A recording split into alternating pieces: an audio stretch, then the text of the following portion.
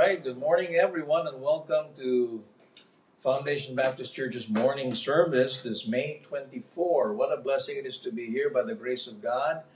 And thank you for joining us for our morning worship service. We hope you will enjoy our continued study on 2 Timothy as we continue through the entire book and see what message God has for 21st century Christians like us through this inspired document, the last inspired writing of the Apostle Paul. And you will find, and I've gone through this book a number of times, and it's a blessing to see how the wealth of instruction that Paul gives to Timothy, how they are intended to be God's words for us, especially as Timothy, or Paul rather, the apostle, is concerned about the next generation of believers. And that is also something in my heart, not only to reach our generation with the gospel and the claims of Christ, but also to equip the younger generation for the same. So again, thank you for joining us. Now, this is probably our, seventh, maybe eighth, I lost count, Sunday, where we have been conducting ministry through virtual or through the internet. And praise God, and in such a time as this, technology is available so that we can conduct ministry this way. And what is interesting, as we are seeing in 2 Timothy, the Apostle Paul, who was quarantined in a sense, he was incarcerated for the preaching of the gospel. And yet that did not hinder him from propagating the truth of the gospel message while in jail. Many of us are quarantined still, and while some parts of the world are beginning to kind of loosen up, and I think this is the same here, nonetheless, we are thankful that despite our circumstances, God can make the wickedness of men to praise Him. That's the sovereign God of the Bible. And like Paul, he said in 2 Timothy 2, the Word of God is not bound. And isn't that true today in the 21st century? More than ever, even our own ministry alone, plus many others who conduct the same biblical ministry, are reaching more people with the truth of the gospel and the Word of God through virtual means, through the internet. Okay? And what a blessing. God has His way of accomplishing His purpose, especially as we anticipate His any moment return. So I'd like for us to turn our Bible to 2 Timothy chapter 3. We're talking about safeguards against departing from the truth. And as we continue our study, so I'm going to read to you this portion of Scripture, and then let's have a moment of prayer, and then continue with our exposition of the Word of God. So 2 Timothy chapter 3. It's amazing. We're now in the third chapter, in the closing verses of the third chapter, and in a matter of 2 more weeks, perhaps, Lord willing, should the Lord tarry His coming, we get through the entire book of 2 Timothy. Where our text this morning is chapter 3 of 2 Timothy, from verses 10 to the rest of the chapter. I hope you have your Bibles ready with you so you can follow with me. Okay? We are so used into responsive reading in our local congregation, but unfortunately, apparently we cannot do that now. So I'll have to read the verses to you. I hope you're following me as you have your Bibles open as well. So 2 Timothy chapter 3, verses 10 down through 17. Here's what the Bible says. Paul to Timothy, verse 10, but thou hast fully known my doctrine, manner of life, purpose, faith, long-suffering, charity, patience, persecutions, afflictions, which came unto me at Antioch, at Iconium, at Lystra, what persecutions I endured. But out of them all, the Lord delivered me. Yea, and all that will live godly in Christ Jesus shall suffer persecution. That's a gnomic reality. That's a truth. In any generation, all those who desire to live godly in Christ Jesus shall suffer persecution. Moving on to verse 13. But evil men and seducers shall wax worse and worse, deceiving and being deceived. But continue thou in the things which thou hast learned and hast been assured of, knowing of whom thou hast learned them. And that from a child thou hast known the holy Scriptures, which are able to make thee wise unto salvation through faith which is in Christ Jesus. Verse 16. All scripture is given by inspiration of God and is profitable for doctrine, for reproof, for correction, for instruction in righteousness, verse 17, so that the man of God may be perfect, thoroughly furnished unto all good works. Let's bow our heads in prayer. Our Father, thank you for this beautiful day. Again, thank you for your goodness and your mercies renewed. Indeed, great is thy faithfulness.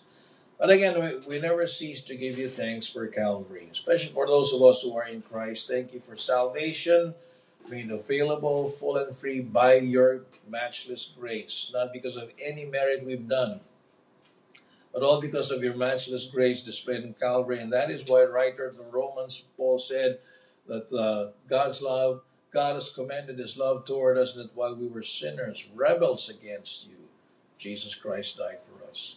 It is our prayer this morning, Father, that your Spirit will work in opening the eyes of many who might be watching or listening to this broadcast, so that those of them who have not trusted in Christ solely as Savior, perhaps are still trusting in their human merit, rituals, relics, or rosary beads, or religion, help them to see that none of these combined can save them or any of us. Each one of us need to strip ourselves of all our self-righteousness and trust in the perfect righteousness of Jesus Christ to the saving of our soul. His sacrifice on Calvary is adequate, complete, to sufficiently pay our debt. For he said on the cross, it is finished. And thank you that you have proven it to be acceptable to you by raising him from the dead. And therefore there's nothing else we can add nor subtract from it. And that all who have not come to Christ, we pray that they will finally trust him, finally as Savior and Lord. For those of us who have already done so, maybe for the past week or months or even years or decades, we pray that our continued study of the Word of God will simply increase our faith, equip us with the truths of the Word of God so that we are more ready to give an answer to everyone who asks us of the hope that lies within us with meekness and fear. As we pray as a body of believers, again, we pray for our government authorities or policymakers. We pray for their salvation, that they will also come to know Christ as Savior. Perhaps some of them, through your divine providence, may hear any of these videos or other videos that explain the gospel, that they too may be brought under conviction, that they will see their desperately lost condition and find from the wrath to come by taking refuge in Christ as Savior. But we pray for them, Lord, regardless of their standing before you. We realize the decisions they make as our government leaders will affect all of us, the average citizen in the street. And therefore we pray for wisdom that only you can provide. And so that despite perhaps corruption that might be taking place in the halls of power, we thank you that you are sovereign, you are in control, and that, as your word tells us, even the king's heart remains to be in your hands, and like the rivers of water, you turn it whithersoever thou wilt. And therefore, as believers, help us, Lord, as New Testament believers, to redeem the time, knowing that the days are evil, to number our days that we may apply our hearts unto wisdom, to avail of the privileges we have, the liberties that we enjoy, to use every opportunity in time to preach the gospel so that we can make an impact for eternity, so that sinners may be saved and believers can be grounded and be more fruitful and effective witnesses for you. Beginning with ourselves, our own families, our own local ministries, our church, and even others likewise. Lord, open our eyes again as we turn to your word.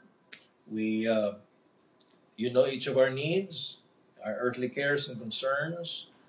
And we realize, Lord, our hearts go with the many who are wrestling with even food on the table because of the lockdowns that have taken place for over 2 months now. And therefore we, however, are thankful that your word assures us that you never run out. You are Jehovah Jireh. You are the God who provides. And in the midst of all the uncertainties of this life, we thank you that we can rest our faith and enjoy the peace that you alone can provide as we rest our faith in the Lord Jesus Christ himself. We thank you that your grace is always sufficient and it is unlimitable. and that we can always count on it, because as your word exhorts us, we are to come boldly into your throne of grace, so that we may find grace to help in time of need.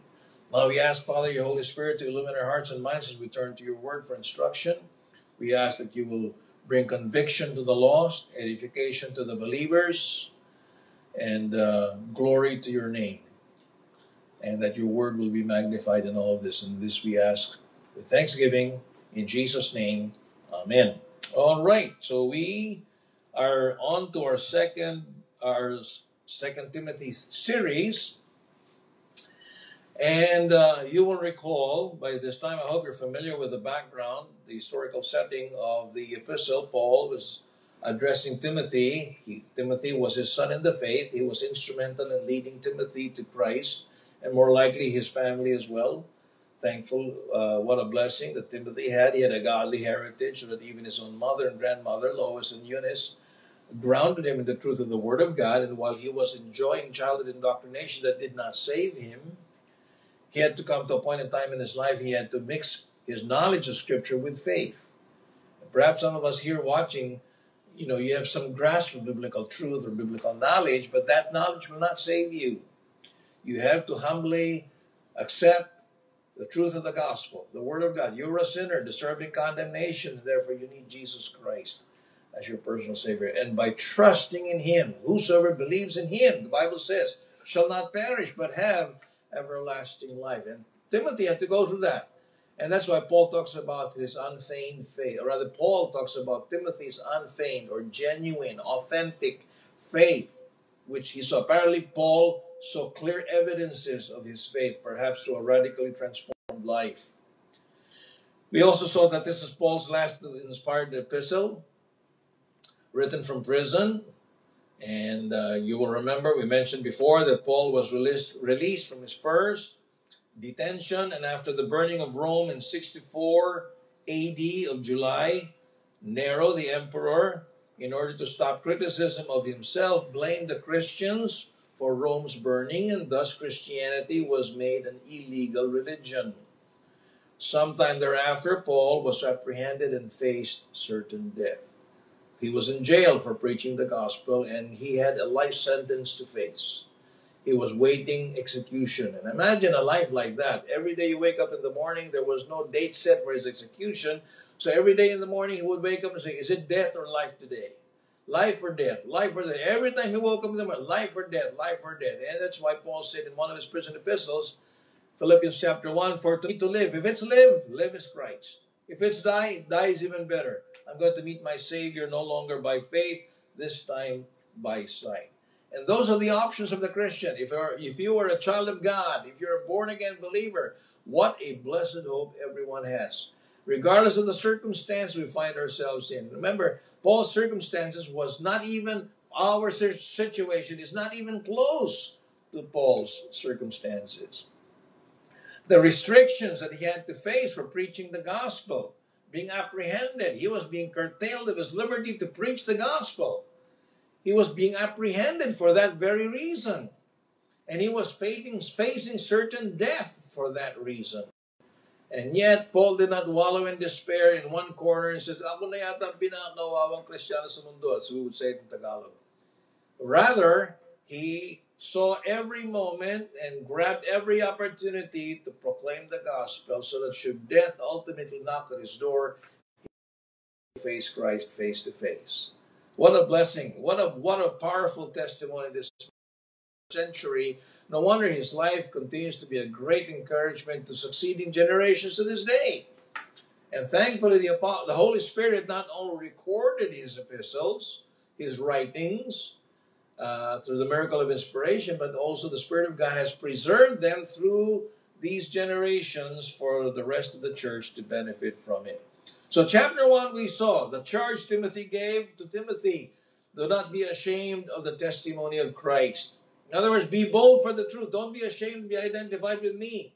I'm a prisoner. I'm sure many contemporaries of the apostle, even believers, were kind of hesitant to be identified with the apostle himself because he was incarcerated.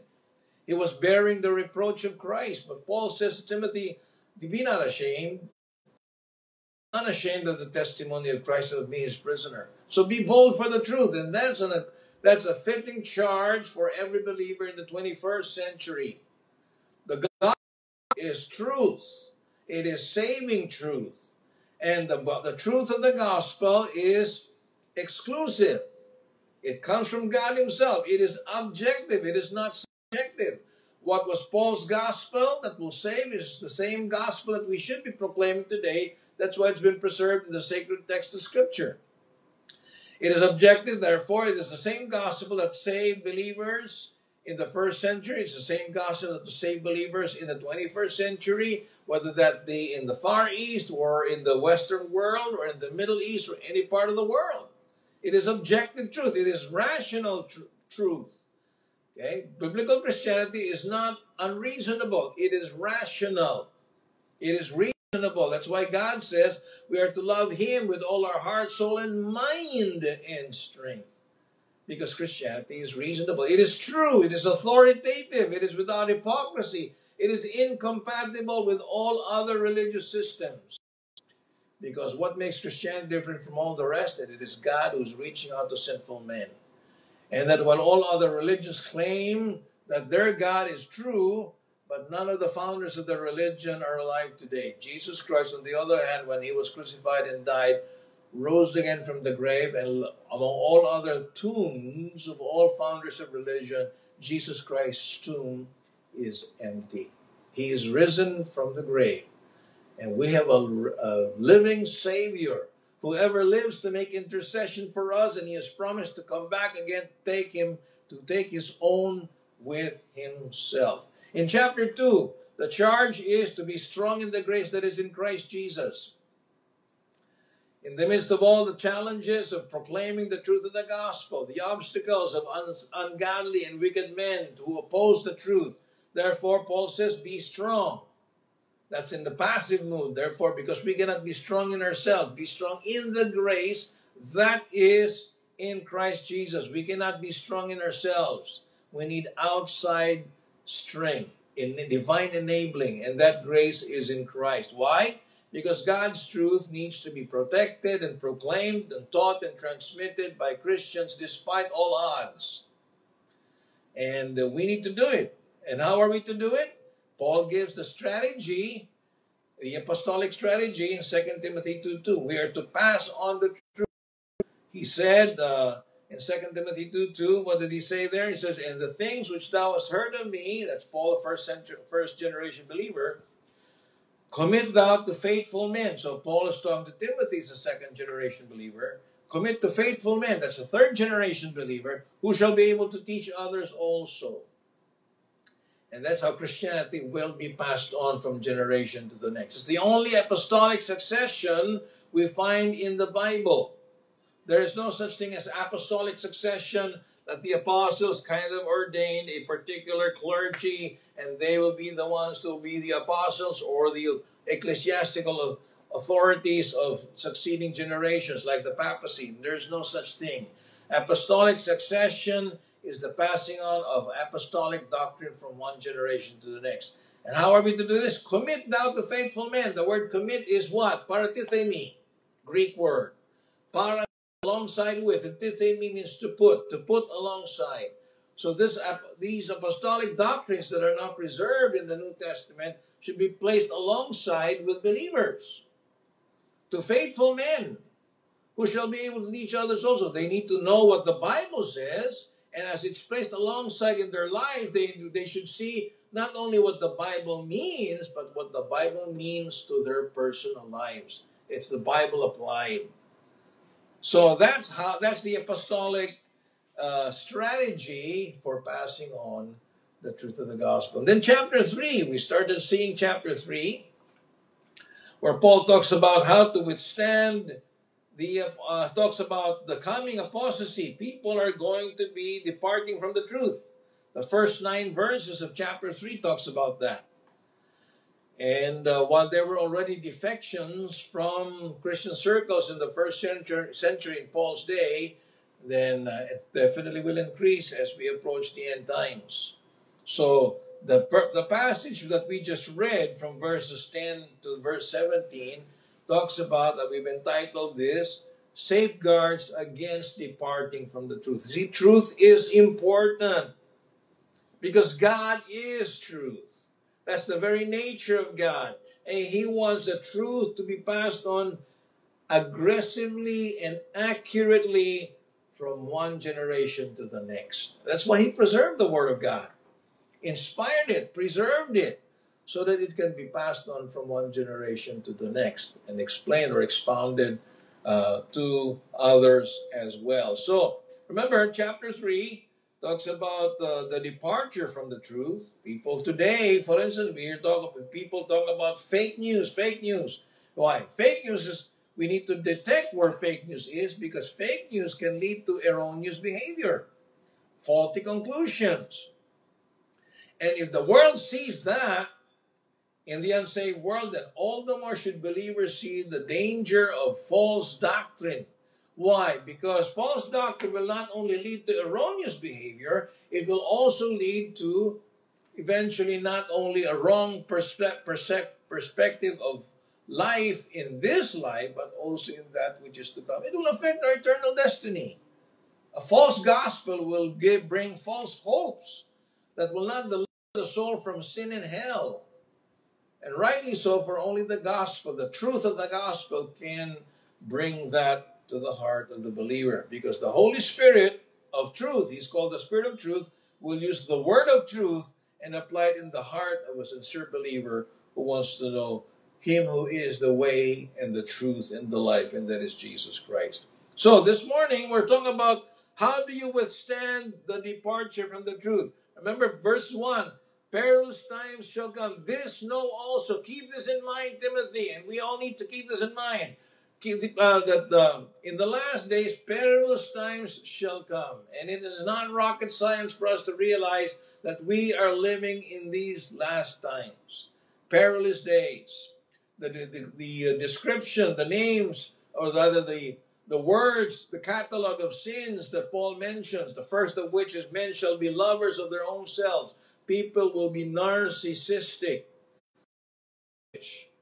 And all the rest of the words and the catalog of sins Paul mentions in chapter 3, verses 1 through 9, certainly is very rampant and reflects our present day pagan or postmodern culture. Because they will be lovers of themselves more than lovers of God. And you will remember in verse 5, Paul was saying that the departure from the truth will be so pronounced, so rampant, that it will infect and affect the very testimony of the professed Christian church. Verse 5 says people will have a form of godliness, an outward, external form of godliness, but they will deny the power thereof. Do we not have many churches like that today? In Christendom, they go through the motions of religion, they go through the motions of church doing, church playing, but they have denied the power of the gospel. They think of gimmicks in order to hold and maintain their congregations in their circle, but it's not bringing them to a saving knowledge of Christ. They have denied the power thereof. And one of the ways in which we are to safeguard ourselves against the departure from the truth or from the apostasy is found in verse 5. If your church has been infected by apostasy, has been affected by the departure from the truth, so that it has denied the power of the gospel, what did Paul say to Timothy? 2 Timothy chapter 3, from such turn away. Turn away is an imperative in the present tense. Keep on turning away from them. So that's how you safeguard yourself from the departure of the truth. Turn away from these unholy alliances, because they will only lead you to further error. You try to win them, correct them with the truth of the gospel. If they reject it, after the first and second admonition, rejects, says Paul to Titus. And such turn away, and then affiliate or associate with genuine believers who would like to honor God and heed His word as they study the word of God. So that's the very first point that we see in how to safeguard ourselves from the truth. But the rest of the verses, from verses 10 to 17, give us three other safeguards or encouragements in order to withstand the departure from the truth. Remember, we're living in those days.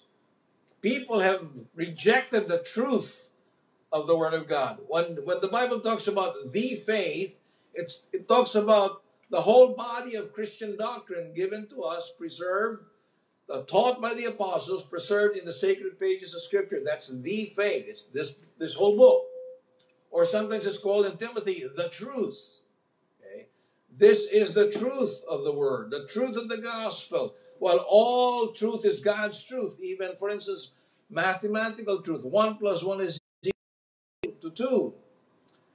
That's truth. That's God's truth. But it's not part of inspired truth. It's still God's truth. When it talks about departure from the faith, it's talking about departure from the truth. Doctrinally, philosophically, ethically, people are departing from the Judeo-Christian ethic of which we should be basing our beliefs and behavior. No wonder the world is in a mess, because they do not know whom to recognize or how to determine right from wrong or truth from error. They go by the opinions of men or what is politically correct. What are the dictates of the culture? What is traditional rather than what is scriptural? So, we need to heed these portions of Scripture now, especially as we look at what does the Apostle Paul say to Timothy as to how to guard ourselves from the truth. What are the safeguards that the Spirit of God has given to us through His inspired Word so that we can guard ourselves from being contaminated, from falling away? I mean, many will fall away from the faith. And you don't want to be one of the many. I hope so. I don't want to be one of the many. And while many will fall away from the faith, they will depart from the truth.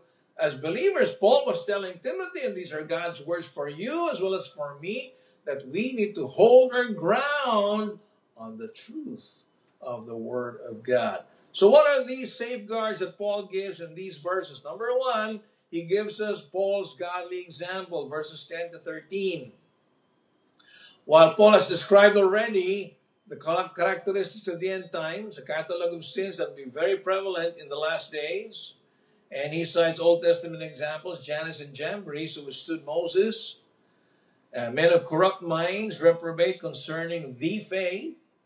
And there are many people who are relatives of Jannes and Jambres today. They shall proceed no further anyway because their deeds will be exposed.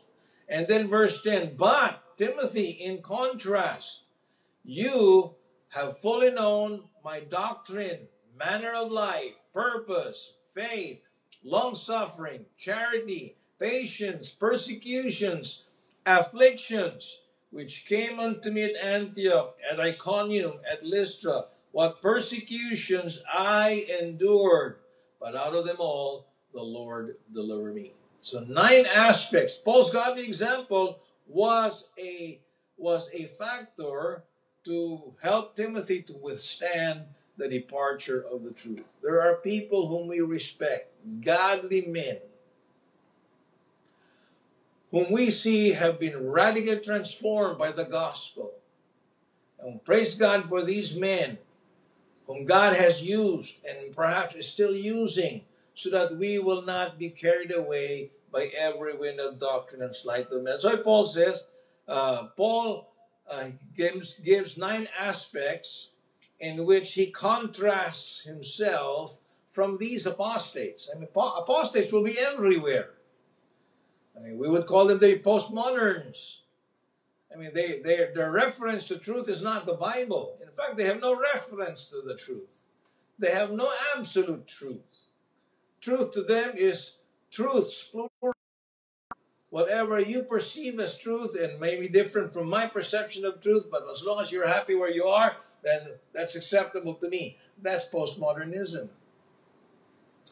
But Paul contrasts himself from these apostates and says, Timothy, you have fully known. That is, you have followed closely, defining a definite relationship of a disciple to his master. So that means to carefully note with a view of reproducing. Timothy, you've seen my life. Paul tells him. And so, you can take it as an example. Paul would say that. In other words, Paul was so transparent to Timothy because he saw him through and through, the kind of life that has been transformed by the gospel. You know, that's what happens to a person who's been genuinely saved. See, it becomes, because it is living and abiding by the truth of the Word of God, there is nothing to hide. Now, what about us? Is there something in our lives that we are kind of trying to keep and put it inside our closet because we know that it is something to be ashamed of? At least for Paul, not that he was perfect, he was far from perfect.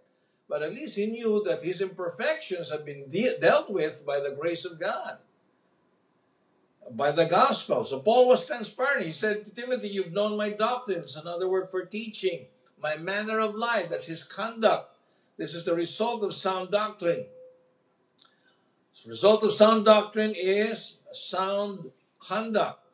Orthodoxy, that sound doctrine, results in orthopraxy, straight living.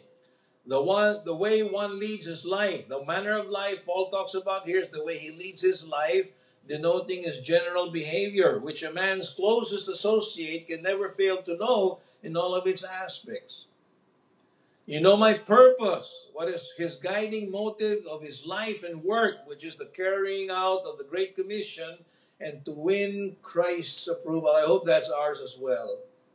When Paul said, for to me to live is Christ, see, that's his overriding purpose. As I live, I will preach the Great Commission, the gospel of Christ.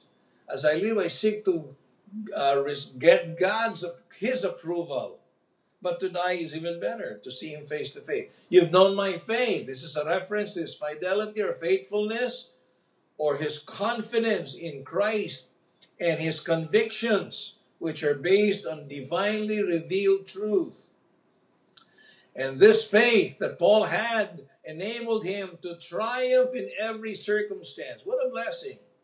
You study carefully the life of the Apostle Paul and the obstacles and the persecutions and the trials that he had to face from outside the household of faith and sometimes from within the household of faith.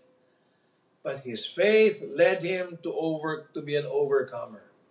And it should be the same for us. But listen, whatever circumstance you find yourself in, you do not have to live under the circumstances because we can live above the circumstances by appropriating by faith all that we have in Christ. Paul says, you've known my suffering or long suffering. Let's talk about his patient endurance as well as earthly sojourn. And his long suffering caused him to hold out long until the fruit of his labors should appear. So let's keep on planting the seed. Remember, what we sow, we will reap. In our life, in our loved one's life, in our family's life, in our children's life, keep planting the seed of the gospel as we pray on God to bring the fruit of our labors. So he persisted in his efforts, Paul did, in order to reach and to train men in the gospel ministry. And sure enough, he didn't have many, but he had a Titus, he had a Timothy who would carry on the baton of the ministry as he would pass out from the scene. You've known my charity. His love, this enabled him to win many from whom others showed no concern. It was his compassion and love for the lost and even for obstinate sinners that persisted him in bringing them the life-transforming part of the gospel to them. Because he was concerned about them. And there are people in our life, in our ministry, who will have no concern for the truth of the gospel. Perhaps will even be hostile, not only to the gospel that we preach to them, but to us. But we should be able to overcome that as we allow the Spirit of God to fill us so that we manifest the fruit of the Spirit. So this also made Paul rise above issues like jealousy and strife that sometimes happens even amongst brethren. A lot of that was mentioned in the epistle of Paul to the carnal Christians of Corinth. You've known my patience, meaning that word means to bear under. His patience caused him to remain firm under the most discouraging circumstances, and therefore he never capitulated to self-pity nor to despair. We have no reason to wallow in despair, Christian, because this world is not our home. All of the discomforts of this life ought to make us simply all the more homesick for our eternal abode. So we have a blessed hope, and that is the hope of His glorious appearing, because this life is not our heaven. In fact, this life is no heaven at all, whatever part of the globe you belong to. You've known my persecutions. These are his harassing experiences when opposition came, and eventually sometimes it forced the Apostle Paul to flee because of persecution. His life was being threatened. Imagine the obstacles that Paul had to face. You've known my afflictions. Again, which is again the product of his persecution. You see that especially in the book of Acts, perhaps in chapter 13 and 14.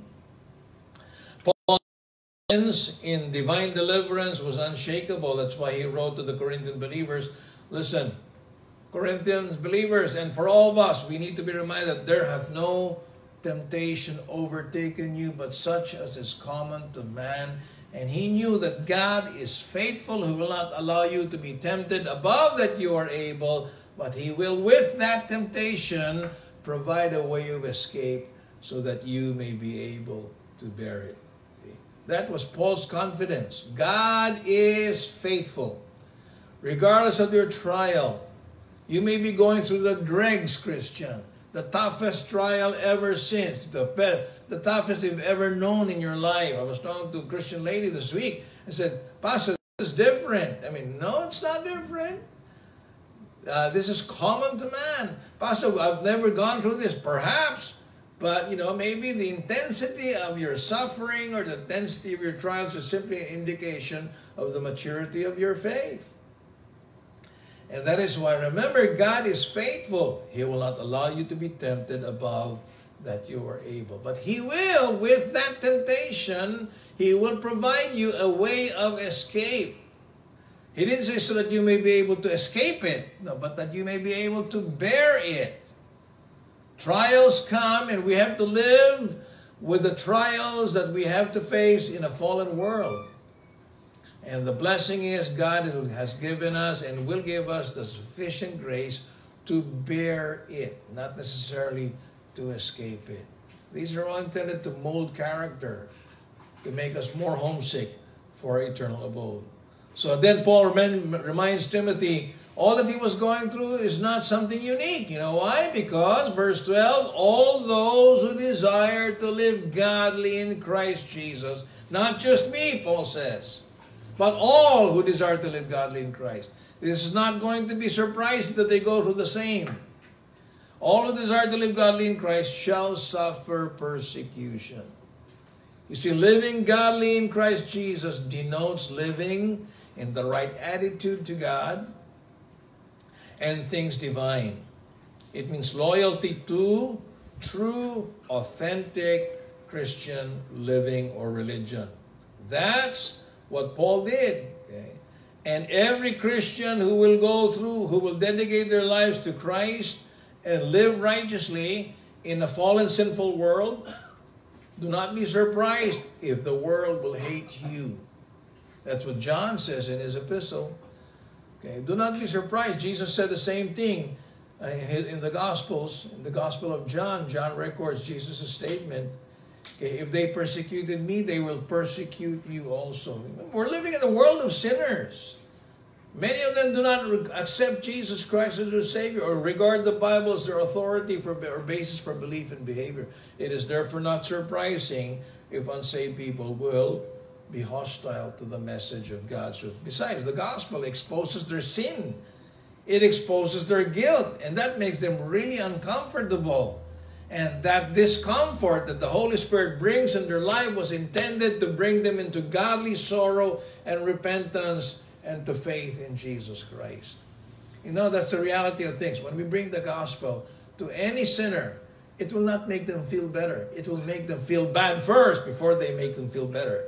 It'll make them feel bad of their guilt, and that was intended to bring them to the cross, to Christ. Their sins have brought them to condemnation, but there is forgiveness, there is cleansing, there is restoration, there is salvation found exclusively in Christ. That's the beauty of the gospel. And only then can they finally find the peace that any searching soul is looking for. So, here there is a double contrast between impostors and Timothy in verse 13. He says, "But evil men and seducers shall wax worse and worse, deceiving and being deceived." So we have a double contrast between Timothy and the impostors. And then also a contrast between Timothy's abiding in the truth, and they're going away from the truth. They will go from bad to worse. First as deceivers, and then they themselves being deceived. They begin by being the seducers, and they end up in being dupes themselves. And the dupes very often of their own deceptions, of their own snares. Why? Because deceit commonly leads to self-deceit. And most people don't realize that. You see, sin makes a person blind spiritually. And the more you sin, people are lulled into the pleasures of sin that always is there only for a season. But sin always blinds you and ensnares you into the devil's trap. And before you realize it, you're believing a lie. You have duped yourself. And such a result may well act as a warning to Timothy and those committed to his charge of the peril of trifling with the fundamentals of divinely revealed truths. Anybody who tampers or trifles with the truth of the Word of God is in danger of deceiving himself. Okay? Not only is he teaching deception, he will deceive himself as well. That's why Paul says, "Yea, all who will live godly in Christ shall suffer persecution, but evil men in contrast eventually will wax worse and worse." Evil men and seducers will get even worse, deceiving and being deceived. That's simply what's going to happen. But this is the blessing of abiding in the truth. The truth of the gospel of the Word of God gives you clearness of thought, clarity of thought, so that you live in the light of the gospel. You're not living in darkness, and you see the path the way God presents it. So that's why Paul says in verse 14, "But while men shall wax worse and worse, deceiving and being deceived, you, Timothy, in contrast, you," verse 14, "continue thou in the things." So the first safeguard we already mentioned in chapter 3, verse 5. Stay away from such, turn away from churches or from gatherings or from religious gatherings that have given into apostasy. They will have a form of godliness, but they deny the power of such. Turn away, Paul tells Timothy. And these are God-breathed or inspired instructions for Christians today. There is no point staying inside an apostate, infected religious church or denomination. Turn away. Now, from the verses of our text this morning, another safeguard that God's Word gives is, of course, the godly example of people whom we respect, who are transparent, who live by the truth of the gospel. That's a safeguard. And Timothy was blessed with the testimony, the powerful testimony of Timothy, of the Apostle Paul. Remember, Paul was a murderer of Christians. He was out there to wipe out churches before he got saved. And yet he got radically transformed, and there's no other natural explanation to it. It's only a supernatural explanation. It's the miracle of the new birth, wrought by the Spirit of God.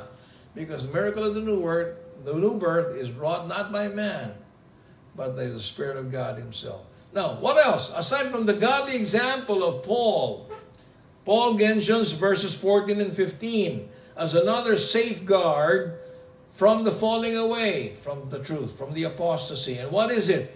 Timothy's childhood training. The first is Paul's godly example. Second is Timothy's childhood training. Perhaps not all of us had childhood biblical training. Many of us, perhaps like me, did not grow up in a Christian home. I'm a first-generation Christian. I got saved through faith in Jesus Christ, but it was a person who led me to Christ. God used that witness of a faithful Christian to bring me to knowledge of salvation in Christ. My parents did not lead me to Christ, and by the grace of God, Lord willing, they did receive Christ through our witness before they went home, before they passed away. Now, while not many of us may enjoy childhood training, listen, Christian parent, Christian grandparent, your children, your grandchildren can enjoy childhood training. This was one thing that Timothy had, which I did not have. He enjoyed childhood indoctrination. That's why Paul tells Timothy, in spite of the latter-day apostasy, you in contrast continue in the things which thou hast learned. That word continue means to remain. It means to abide. And that's a present imperative. Okay? In the active voice. And every time you have an imperative in Scripture, just like in the English language, if there's a command, sit, what is the subject of that verb? It's always you. Timothy, you continue in the things which thou hast learned. And the Word of God is telling you, as He is telling me, in the light of the latter-day apostasy of which we are already living, and things will even get worse. You and I should continue in the things which we have learned. He's talking about apostolic doctrine. How do we know that? Well, notice the nature of his training. This is the imparting of information as is required by a disciple from his teacher. Continue where? In the things which thou hast learned. As a disciple. And remember, Jewish parents, Timothy had that privilege, sitting under the sound teaching of his mother and his grandmother, Lois and Eunice. And Jewish parents, by the way, as I come across further reading, did you know that a typical godly Jewish home, in a Jewish home where there are godly parents, do you know that they teach their children in their 5th year? Okay, at age 5, they teach their children the law. That is the Pentateuch. Genesis, Exodus, Leviticus, Numbers, and Deuteronomy. Have you ever heard a Christian home today teaching a 5-year-old the book of Leviticus or Deuteronomy? That's probably unheard of today. But that's the typical of a godly Jewish home who perhaps during even Old Testament times did not have the benefit of the New Testament, but because they knew that the Old Testament was the inspired Word of God, they had to let their children know the law as early as 5 years old. What a challenge that is for Christians today. We should be doing the same. We should be grounding, indoctrinating our children with the truth of the Word of God. And this can never be overemphasized. Instead of, psychiatrists or psychologists, let them discover their own selves. That's what they say. Let them find themselves in the world. No, we are told to instruct our children the truth of the Word of God, as it was in the case of Timothy. No wonder Timothy had a solid foundation. He knew where to base his belief as well as behavior in the truth of the Word of God. So Paul says, continue in the things which you have learned. That was the nature of Timothy's training. The curriculum for his training was what? You've known, verse 14, continue the things which thou hast learned and hast been assured of knowing of whom thou hast learned them. And then verse 15, Paul tells Timothy and reminds him, and that from a child, Timothy, thou hast known what? What is the curriculum for his training? It's the Scriptures, the Holy Scriptures. Now, I was watching the news just yesterday, And that's a big problem with the Department of Education, not only in this country, but I guess it's true in other parts of the world, especially that schools are now shut down and that now they're thinking for other alternative ways of learning, online teaching, online courses, etc. And in this country, there's a problem because not everybody has access to online. You know what? Let me remind you, do you know that this book is a curriculum in itself? And it's complete. It's a complete curriculum, a complete education. Did you know that? You have poetry, you have history, you have archaeology, you have law, you have epistle, you have apocalyptic literature. It's a complete record and a complete curriculum in itself. And that's why if you want to be a good teacher to your children and your grandchildren, teach them the Word of God. It is sufficient for godly life and service. That's the curriculum that we ought to be using. The Scriptures itself. Now, of course, for Timothy, not one line of the New Testament was yet written when he was young. But even Timothy, as early as 5, was exposed to the Old Testament. Now, we have the privilege and the blessing of God's complete revelation from Genesis all the way to the book of Revelation to teach the next generation the Word of God, the curriculum for training. And notice the purpose for his training. Paul says, from a child you've known the Holy Scriptures. And what is the purpose of the Scriptures? The Scriptures is able to make you wise unto salvation. You see, this book is a book of salvation. Paul already mentioned, things will get worse. Sin will grow rampant. Evil men shall wax worse and worse and get deceiving and being deceived. But you know what, Timothy? What will deliver you from all of this mess is this book that will deliver. It's the book of salvation. And that's the Scriptures. In verse 15, apparently, Paul was talking about the Old Testament Scriptures. Timothy, from a child you've known the Holy Scriptures, which are able to make you wise unto salvation. This is a book of salvation, a book on deliverance. And where is this deliverance found? It says in verse 15, it'll make you wise unto salvation, which is where? In Christ Jesus. Salvation is found in no other. For there is no other name given under heaven whereby we must be saved. Acts 4:12. But how can it be yours? How can it be mine? In that same verse it says, it can be yours through faith. Not through good works, not through rituals, relics, rosary beads, or religion. It's through faith in Christ. When you receive Him by faith, you become a child of God. John 1 verse 12. So this is a book on salvation. The Bible leads one to salvation. And the word salvation is an all-inclusive term meaning deliverance. Not necessarily from the problems brought about by the sin-cursed world, but salvation, deliverance from sin's penalty, from sin's power, and from sin's presence. When a person trusts in Christ as Savior, John 5:24, Jesus said, Very verily I say unto you, he that hears my word and believes on Him that sent me, he has or possesses everlasting life. He has passed from death unto life. So that's sin's penalty. And then Romans 6:12-14 talks about the process of sanctification. The believer in Christ can grow and overcome the power of sin in his day-to-day life through the process of sanctification. Romans chapter 8 talks about being delivered, the promise of being delivered from the presence of sin on the day of glorification. That's the salvation that God gives. It's complete. And it is found in Christ. It's exclusively found in Christ. And the means by which we have it is through faith in Him. The means by which we are delivered. When this is added to the soul of the inquirer, that the sacred writings have their illuminating power. Without faith, it will keep those of us who study away from the truth. It is not enough to know the Word of God. We need to believe the Word of God, appropriated by faith, so that the blessings of it become ours. Salvation and deliverance become ours.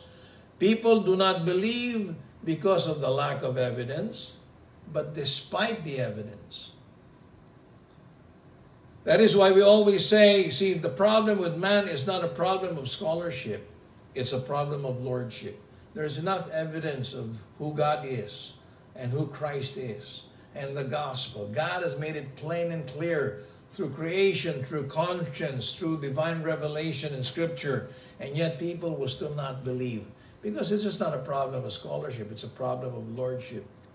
It's not a problem of the intellect, it's a problem of the will. That's why Jesus said in John 5:40, you will not come to me that you might have life. It's not that they cannot, they will not come to him in spite of the glaring evidence. You know, there's a saying which says, a man against his will is of the same opinion still. So what we do is only plant the seed of the gospel. If they reject, it's not our accountability, it's theirs. It is our responsibility to plant the seed and explain the truth, answer their questions, and that's as far as we can go. We can plant, we can water. God's word says it is God who gives the increase. And remember, without faith it is impossible to please God. Therefore, it has to be mixed with faith. There's one more thing mentioned in verses 16, 17 that will help us to withstand the apostasy. Aside from separation, from such turn away from apostasy. Aside from godly examples of men and women whom we respect in the Christian faith. Aside from, as we saw in the second point, aside from childhood training. So parents, we need to ground our children. Remember, can you imagine the world in which they will live in when we're no longer around? Given 10, 15 years from now, should the Lord tarry his coming, 20 years from now, what kind of a world they're going to live in? So right now we need to equip them with the Word of God so that they will know how to be saved and how to live according to the principles of God's unchanging Word. But verses 16 and 17, the third and strongest deterrent or tool to withstand the apostasy is what? The sacred writings. This book is a book of deliverance that is found in Christ. It can be ours through faith. And did you notice in verse 16, if verse 15 is talking about the Old Testament scriptures, because not one line of the New Testament was written when Timothy was young. But did you notice in verse 16, all scripture is given by inspiration of God. Did you notice the shift there? Timothy, you've known the Holy Scriptures, Old Testament. But all scripture, verse 16, is given by inspiration of God. And therefore is profitable or useful. Notice the all scripture from the Holy Scripture. In other words, all scripture in verse 16 is talking about all scripture. It includes the Holy Scripture of the Old Testament. But it also includes the New Testament. Why? Because 1 Timothy 5:17, Paul called the Gospel of Luke Scripture. In 2 Peter chapter 3, Peter called the writings of Paul Scripture. So when Paul said in his last inspired epistle, all Scripture, it includes the New Testament. All Scripture is given by inspiration of God. It is breathed out by God. The Greek word inspiration is theopneustos, which means God breathed. No portion of the Scripture is worthless. All the New Testament is the Word of God. In fact, in other words, what Paul is saying here is the Bible is not only the Word of God, it is the very breath of God. That's why Jesus says, man shall not live by bread alone, but by every word that proceeds out of the mouth of God. That's the quality of this book. And it's going to be a safeguard against the apostasy. We need to be soaking ourselves, saturating ourselves with the truths of this book so that we see reality from his perspective, life from his lens, instead of from the lens of popular opinion or what is politically correct. That's why it's verbally and plenarily inspired, and it is profitable or useful for doctrine. That's another word for teaching. Doctrine is what we ought to believe. And it is to instruct the ignorant. That's what the Bible is there for. It's for reproof. It is what we ought to forsake. Okay? It rebukes us of errors in our life. It is a mirror that points out areas in our life that needs to be straightened up to where we should be rebuked. So what we ought to forsake. Therefore, the Bible was given to convince the guilty. It is useful for correction. In other words, how we ought to rectify our errors in order to reclaim the fallen. See, there is room for restoration for those who have been ensnared by sin. We all came from a sinful background, from a depraved background, but thank God there is cleansing and restoration in Christ. And it says it is profitable or useful for instruction in righteousness. In other words, it tells us what we ought to do, or where we ought to go. It is a school in all holiness. That's why it's a complete education in itself. And verse 17 says that the man of God may be perfect. That word perfect means not sinlessly perfect. It means complete. So that the man of God, Timothy in this case, might be matured or complete, thoroughly furnished unto all good works. In other words, Timothy, you know what you need in the light of perilous days coming? Do you know what you need in the light of apostasy rushing with the tide? Do you know what you need for godly life and service? It's all Scripture. It is sufficient for godly life. It is all that we need to mature and to equip one for godly life and service. That's why it's a complete curriculum. You're having a problem how to teach your children, especially in the light of the dilemma of these lockdowns and pandemic. Listen, this book is a curriculum in itself, and it's complete. And it will take a lifetime to exhaust this book. As a matter of fact, more than a lifetime. It is a book that talks about things in this life as well as in the life to come. What a great book this is. What a priceless treasure we have in our hands. So, there is going to be apostasy. And the strong tides of unbelief are going to flood. They will come in like a flood, like a tsunami. But what will guard yourself against this, how to help to withstand this apostasy, is godly examples of people we respect, of our childhood training, and that's why we need to instruct our children the Word of God, and the sacred writings. Aside from what has been mentioned in chapter 3:5, if there is apostasy in your congregation, in your church, from such turn away.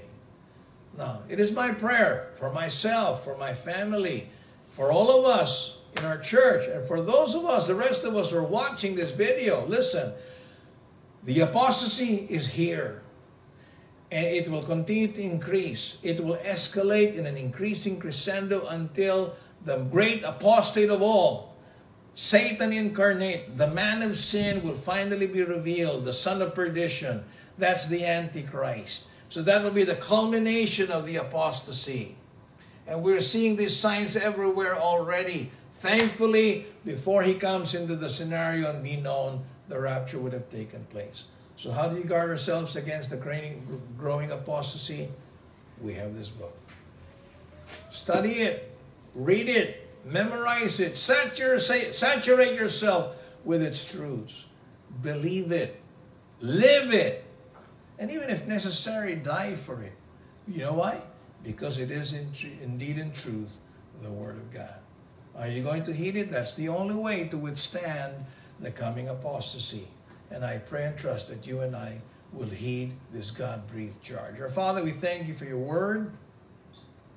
We thank you, Lord, for the privilege of expounding these truths, even in these unusual circumstances, unprecedented times. We thank you that in these days of apostasy, that the truth can be proclaimed freely still in our field.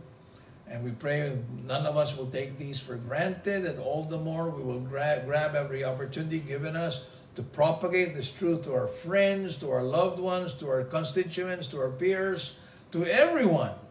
We owe thee, Lord, everything. And we do you a great dishonor if we do not tell all. We do humanity a service if we do not tell all of the gospel of Christ. And help us to make a conscious effort to be an instrument of blessing to others, both through our life that should be backing up our lips with the message of the gospel. And we shall thank you for it. For this we ask in Jesus' name. Amen. Thank you for joining us, and stay well, stay healthy. And should the Lord tarry, we'll see you again in the next video. God bless you.